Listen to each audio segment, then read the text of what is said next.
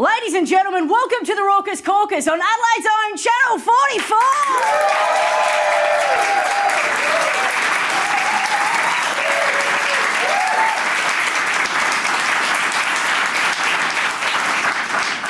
This is the game show that puts a mirror up to the election and says, man, you're ugly. And it's exciting times. We had yet another debate, and it was very exciting. Not much different happened. You may not have even known it was on. It was 6 p.m. on a Friday night. And the idea being that it would just hopefully attract the youth to politics. It's good planning. 6 p.m. on a Friday. I was already 3 beers in, or planning to get 3 beers in. But it may have worked. Canberra's youth are already way too interested. 101% of 19-year-olds are enrolled to vote. And the ACT's Electoral Commissioner, good old Phil Green, has said, this does appear to be the most complete role we've ever had for the ACT. I would hazard a guess and say it's pretty more than complete. It's probably too complete, Phil. But that's them. And Turnbull, hey? Guess who's coming to dinner? Oh! It's a homophobic Islamic cleric, hey? But he fixed it, though. He fixed it. It's all fine. Turnbull said, we are a broad and diverse country and we respect the rights of gay Australians. Which is true. He respects the ones that we've already got.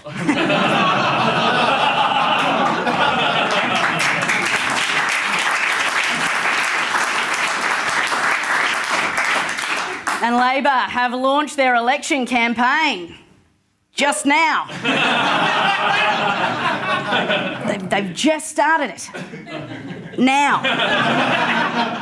What are they doing, you know? Why you only start playing the game in the last quarter?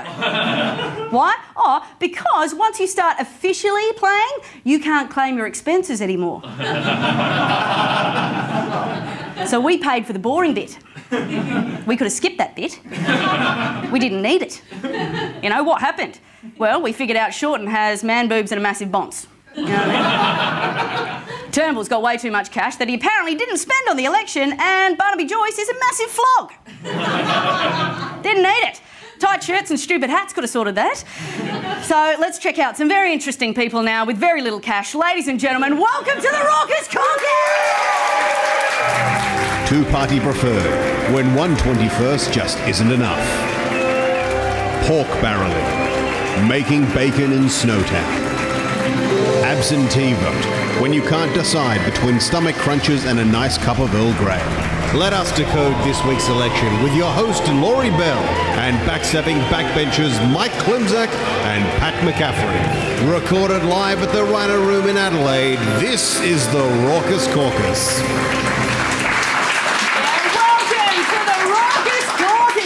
The game show that brings the power back to the people, then says, look with your eyes, don't touch. My name is Laurie Bell. Each week during the election campaign, two teams fighting for the left and right will battle out in a vicious backroom spill here at the Rhino Room in the heart of Adelaide. And joining me, as always, are our wonderful team captains. For the left, here's a hotbed of union corruption. Please welcome Pat McCaffrie.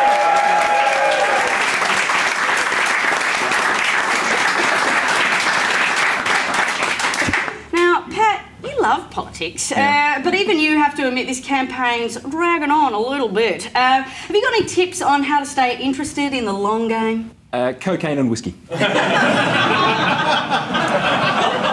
is a future in politics, and praying there won't be a banking royal commission for the right. Please welcome Mike Klimczak.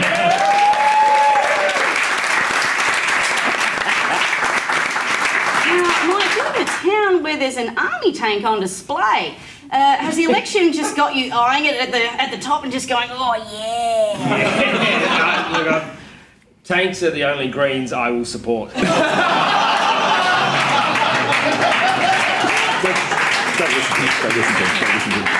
Speaking of, each week our team captains are joined by a special guest from the world of politics and the media. Our first guest for the left is a member of the Legislative Council in South Australia. Please give it up from the Greens, Tammy Franks.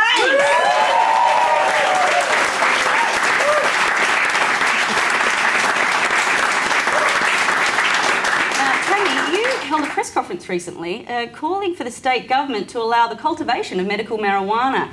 Now, you do realise that wanting to enjoy WOMAD isn't a crime. Tammy Franks!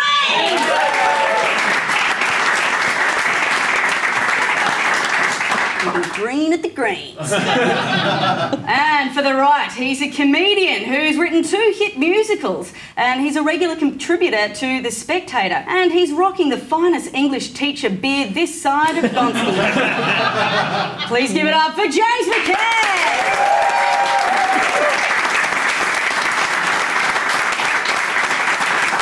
Now, James, you followed up your hit show Wolf Creek the Musical with another hit, The Sound of Nazis. Are you worried that your gear might offend some people? You know, it never happened. I feel like I'm ready. Like I've spent enough time developing a personality that's going to be so good for when they come for me. I don't know, there were very offensive songs in those musicals and they were well attended. I guess the writing was just too good for anyone to want to stop them going to air. James McCann, you can't buy tickets, he bought them himself.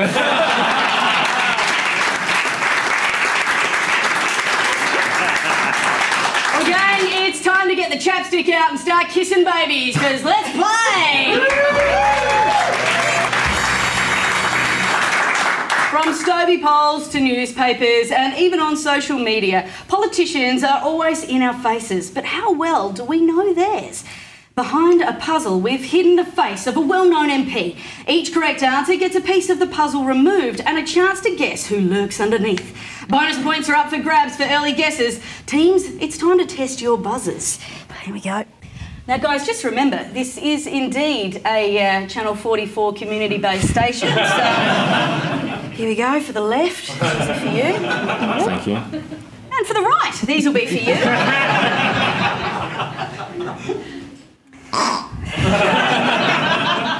Okay, teams, here we go.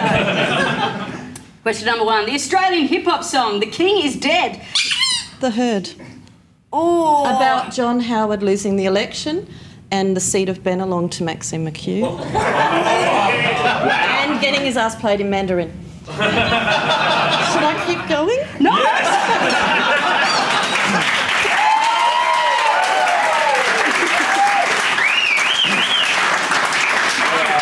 I don't know about you, Mike, but I'm feeling good about this week. Yeah! I thought it was going to be alright, then I saw the socks and I'm like, I don't like the working man. Is the puzzle removed? Oh, I cannot tell from No that. idea. Okay, nothing. Okay, so let's start. Next question. Who was the leader of the Liberal Party at the 2010 election? Yes, boss. Do you mean like at a state level or federal politics? Or? Yeah. And when you say leader of the Liberal Party, do you mean the candidate going for Prime Minister? Or actually the head of the Liberal Party? Oh, I didn't write the question. How are you feeling about this week now, Pat? I feel like the reason this goes long is not going to be Laurie Bell. I feel like I'm stuck in a Rain Man off.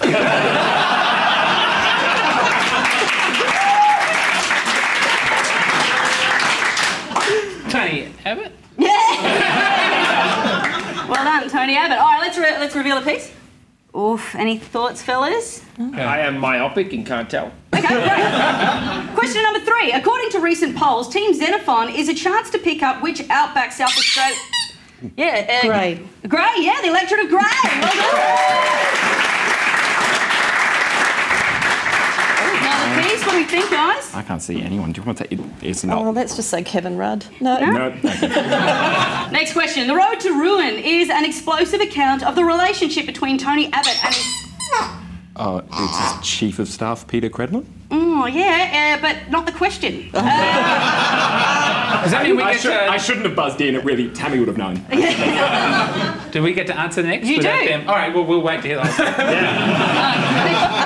Name the journalist that wrote it. Nikki Sabat. Yes! Another piece of the pie? Still nothing? Nah. Great, this is going to be a quick game. Which prominent Australian politician was involved in a drunken incident at Scores strip club in New York? Okay, we'll go for the right. Was it Jamie Briggs? No,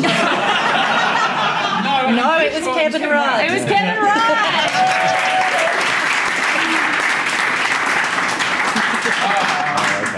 Okay, brilliant. Let's reveal another piece. Yeah. Who's that? It's obviously Anthony Albanese, isn't it? It is!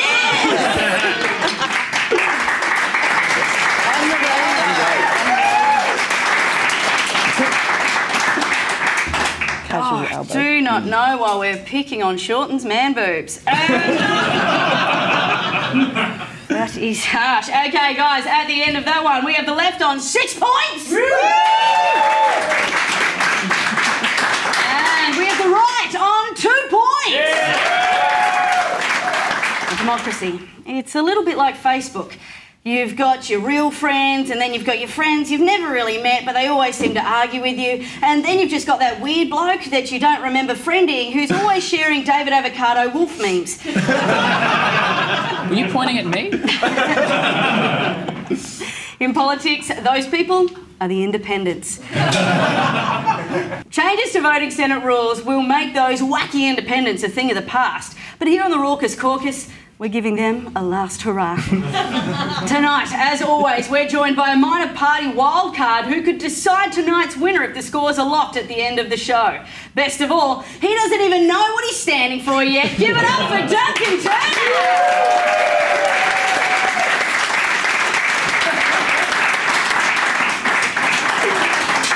So, Duncan, you're a stand-up and a student. Yep. Weird mix.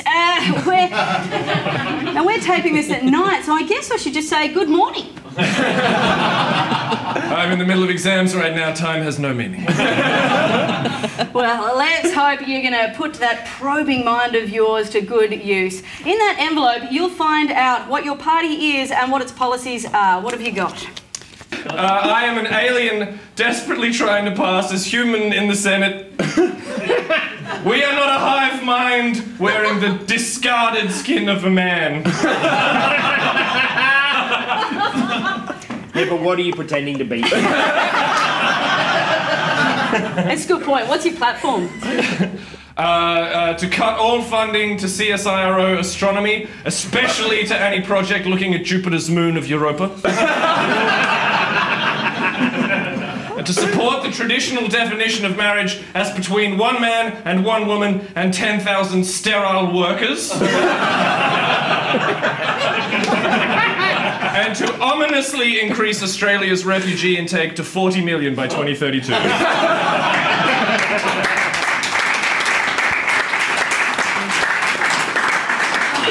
Just as well you're not in the search for intelligent life.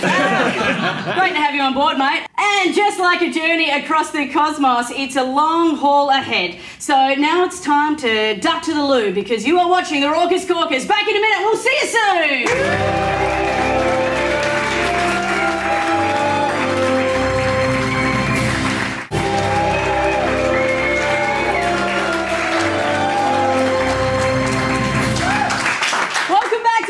Caucus live from the Rhino Room in the heart of Adelaide. Now, after one round, our two teams are Patrick and Tammy on a solid 6 points.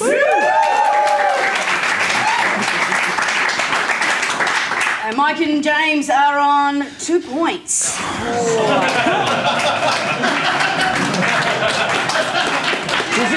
This is because I have an investment property, isn't it? Okay, Tammy, before you were a South Australian politician, you had a famous run-in with Paul Keating, is that right? It is indeed. What happened there? Well, it was one morning in Glenelg and he was running for Prime Minister in a federal election and I was with some other students who went down and protested and he told me to go get a job.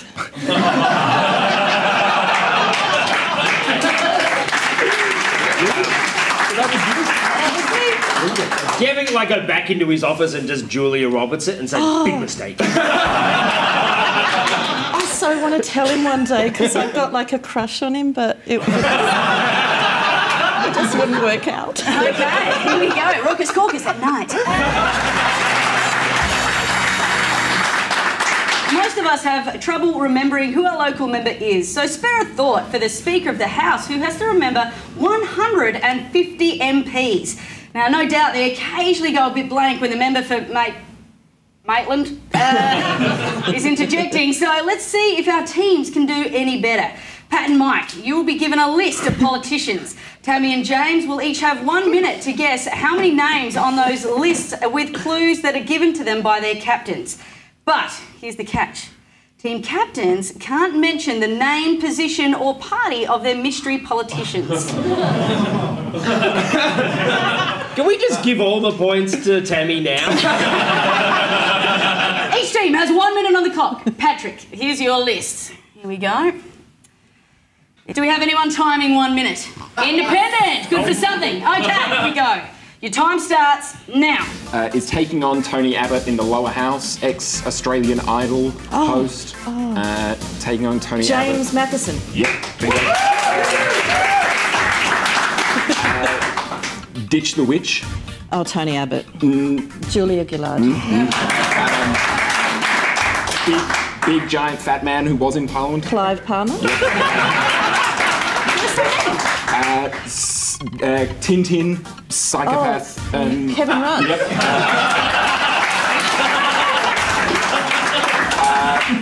Swimming accident, lost at sea. Harold Holt. Yep. Ditch the Witch, but the other one.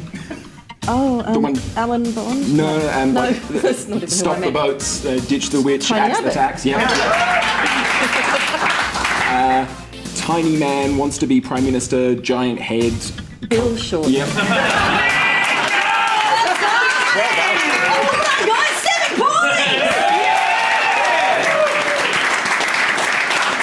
Great work from the left. Can the right match those charades? Mike, here are your politicians, and your time starts now.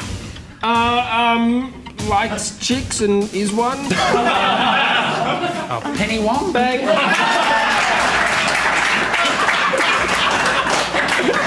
Goes nice with mint jelly. Mental. Has a name that rhymes with hacky. You know this guy was big, like he's timed. Yeah, I'm not good at this. I passed that one. Okay, pass.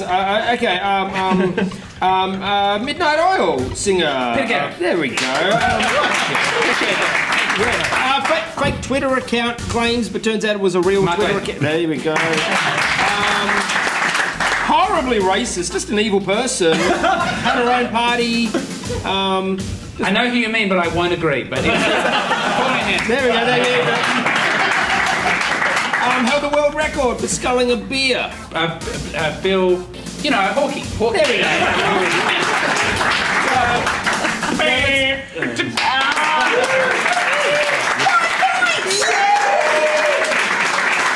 At the end of that, our scores now stand at the left on 13 points.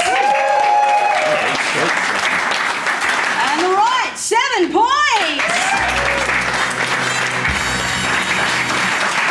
Opinion polls, the only faster way to get a politician's attention is to just bang a wooden spoon against a pot and yell, "Travel packs!" In time! But how much can you really trust the numbers? That's what pole dancing is all about. Our teams must sort the fact from the fiction and tell us which of the following poll results are real. Mike, you and James get first crack at this one. According to a recent research poll, 20% of Australians would trust Bill Shorten over Malcolm Turnbull to do what? A. Mind their drink while they went to the bathroom. B. Ask advice about a personal issue. Or C. Teach them how to dance the native dance of Kiribati. Sorry, 20% of Australians would trust Bill Shorten over Malcolm Turnbull. So 80% of Australians would trust Malcolm Turnbull over Bill Shorten to do this thing? Quick game's a good game, James! B looks less like it was invented by someone in the writing team. So I'm going to say Like it be. Correct! yeah! And Tammy, over to you. That same poll also found that 17% of Aussies think that Turnbull was more likely than Shorten to do what? A. Ask for directions to a more marginal electorate. B. Ask you to help him open a jar.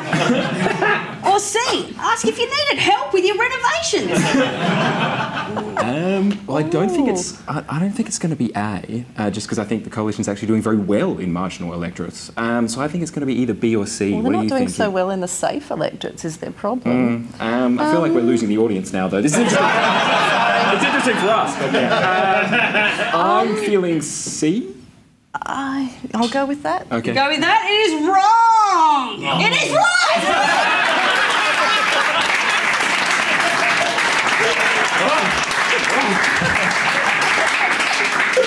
Oh my God, my heart rate. Mike and James, rounding out Essential's latest poll, see if you can eliminate the statistical bias in the following. 24% of Australians thought Malcolm Turnbull was more likely than his opponent to cook what? A good meal. B, the books. Or C, the poor. Wow. Not C, the poor are kind of gamey.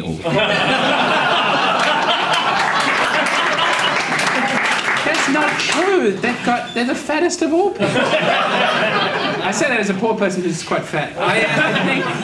I think, is this how it was phrased in the poll? Because no one's going to give someone a There could be some clever words. Who's cooking the books, mate? Yeah. A good meal.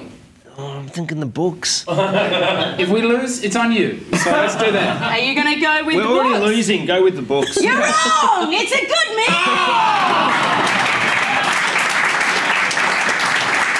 And finally, Pat and Tammy, here's one from left field. Roy Morgan Research last week put out an interesting policy paper. See if this sets off your political radar. According to Roy Morgan, the fastest way to end Australia's economic troubles is to A. legalise recreational cannabis, B. strip baby boomers of their investment properties, or C. move Canberra to South Australia. I feel like legalised recreational cannabis would be bad for the nation's productivity. Possibly bad for South Australia's economy. Yeah, that's true. I wish I could do B. Sorry, Mike. Mike wishes he'd done less A. I think it's move Canberra to South Australia, Really? bring some of the infrastructure and the departments here, Well, base them you've been in right our on state everything where so we need far. the jobs. Let's see how it goes, guys. It's C!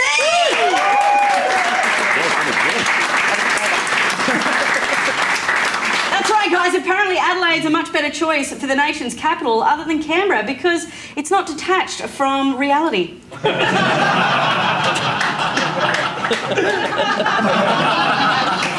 Too right, this is the city that makes frogs into cake and has a white Christmas parade in the middle of bloody summer. And besides, there's plenty of other reasons to have the nation's capital here. Politicians won't be able to sling mud at each other because that involves drinking water. And Nick Xenophon, he wouldn't have to worry about driving his tiny car around all those little roundabouts.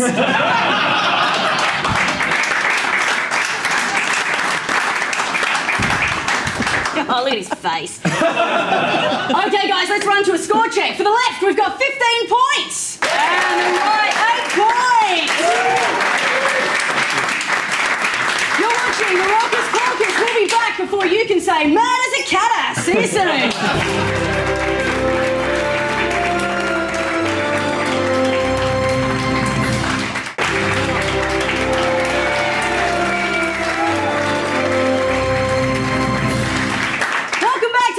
Caucus, whipping these tired horses into the home straight. Our teams are Pat and Tammy on 15 points.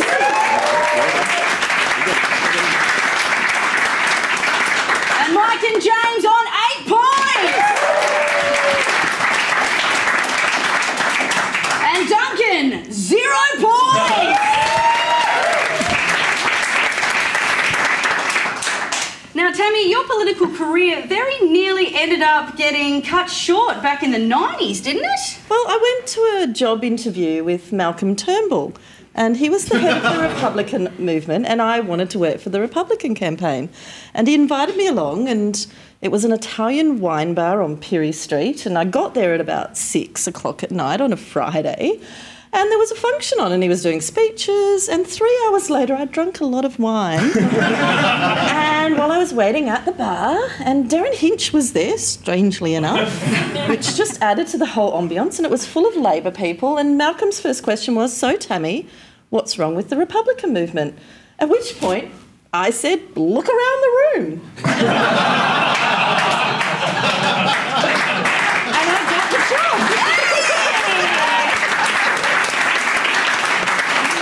James, you co-wrote the fringe smash hit Wolf Creek the Musical. Do you reckon you might get a follow-up thanks to Bob Catter's new election ad?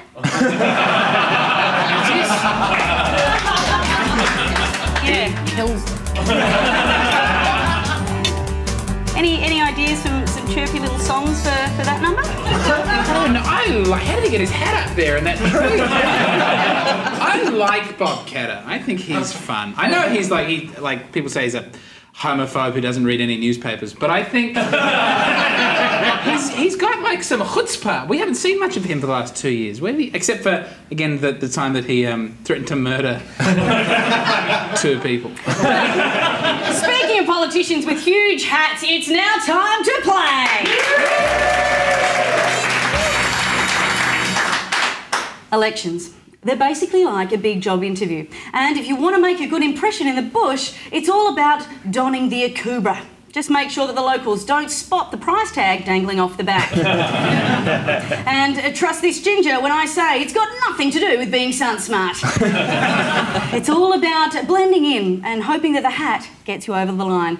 And that's the aim of Akubra Matata. Our team captains have to sell a policy dud while being more Australian than a cocky that's been taught to speak by Pauline Hanson.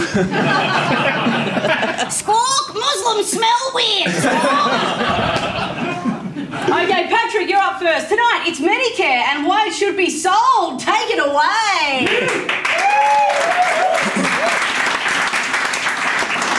All right, Pat, you've never been to the country before, but you travelled. It'll be fine. Hola. You might have recently seen some scandalous attack ads involving Bob Hawke suggesting that the coalition government has a plan to sell off Medicare. Well, I say, about bloody time, right? Because for far too long, ordinary Australians such as myself, Chardonnay sipping, theatre going, ABC Radio National listening arts patrons like myself, and indeed Malcolm Turnbull, ordinary Australians have been subsidising, right, the lifestyle choices of people we would consider to be the minority of Australians. You know, those overweight, beer-guzzling, boorish football fanatics. And trade eyes.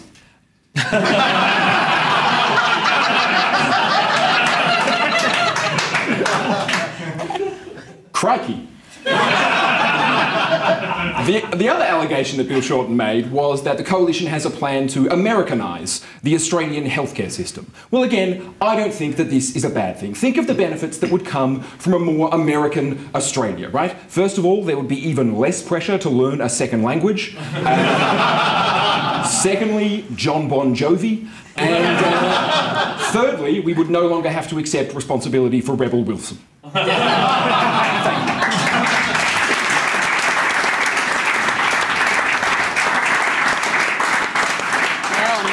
That was so Australian. Eddie Maguire is threatening to hold himself underwater.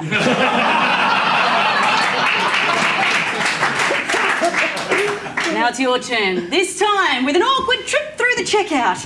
That's right, Mike, take it away with a tax on women's sanitary items.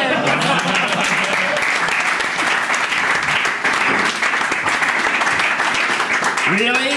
Well, I'm going to hate this. Wow. Like, a lot has been said about taxing on tampons and pads, and regrettably we have had to reverse our decision. Yes, we changed our minds. No, we don't have to explain ourselves. I'm really sorry. As a fiscally responsible government, we need to stop the leaks in the... We need to plug the holes in the budget. We need... Look, a lot has been said that this is a sexist tax. It is not. Men still need to pay GST on their tampons and pads. It is not. No one is checking at the counter whether you are a man or a woman. Everyone must pay those. But to make it up and to show our respect, because the support that it gives our economy, we can't live without the GST on these products, honestly. And the support it gives us, we're introducing a new policy. We're having Anzac Day every 28 days now. Just to commemorate the brave men and women that have shed blood for our country.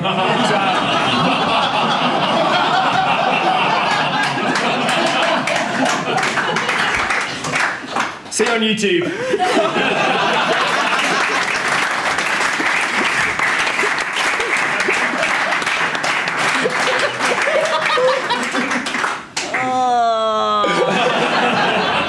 Okay, Duncan, as an alien trying to pass as a human, what stance does your party take on these issues? Well, on the one hand, our people find all human bodily functions disgusting. We do need those bodies to be nice and healthy and right for the pick, and I'm going to give it to the right.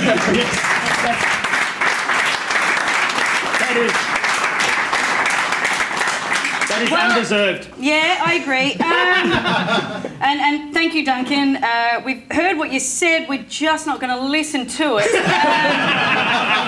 We'll in fact throw it out to the audience. Who here thinks the right had it? And who thinks the left's taking it away?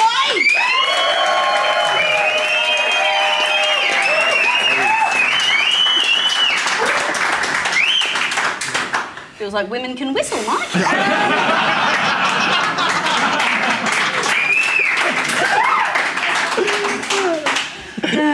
Well, that time of the month, I'm being a bitch. At the end of that, we have the left on 16 points.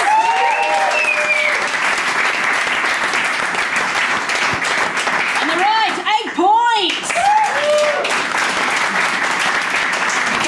Well, like all of our leaders' debates, this election season, it's been a bit too friendly tonight. Well, stuff that. It's time to sharpen your killer instincts for the final lightning round. Teams, hands on your buzzers. It's now your chance to make up the lost ground or just bury your enemies. Okay, ladies and gentlemen, game on!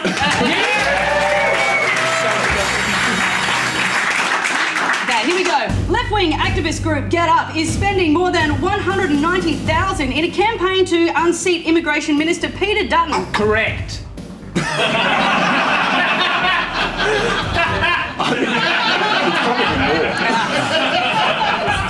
We were looking for true, so yes. Where did the money come from?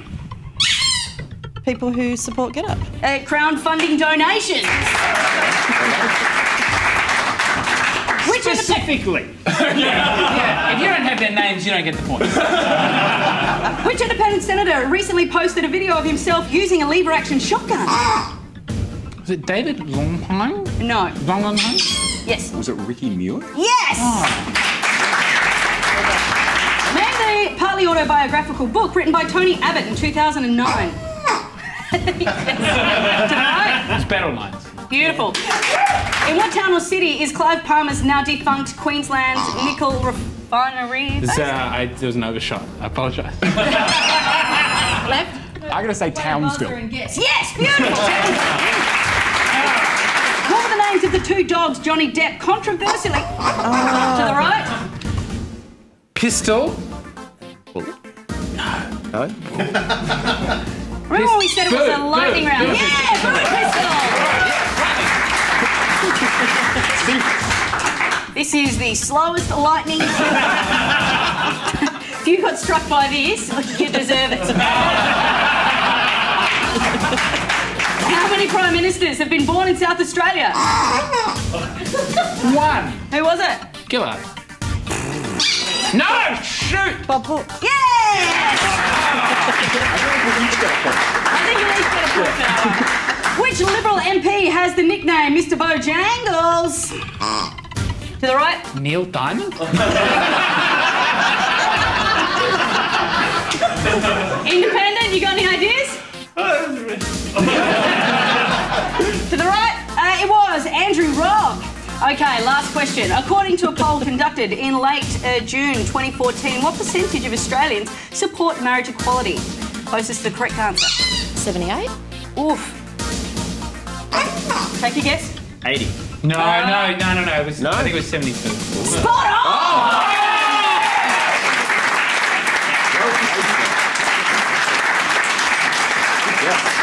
Okay, at the end of our rounds, let's see who tonight's winners are. We had Duncan, our independent, on 0 points.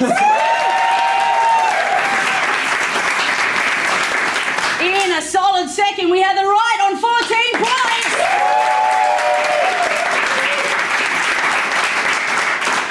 And that just leaves tonight's winners. Give it up for the left on 20 points.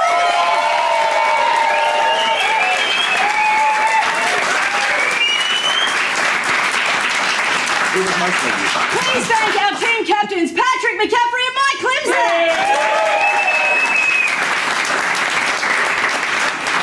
And secretly breathing from his balloon full of sulfur dioxide, our independent alien Duncan Turner. And please give an extra special big round of applause for our special guests tonight, James McCann and Greens MLC, Tammy Franks.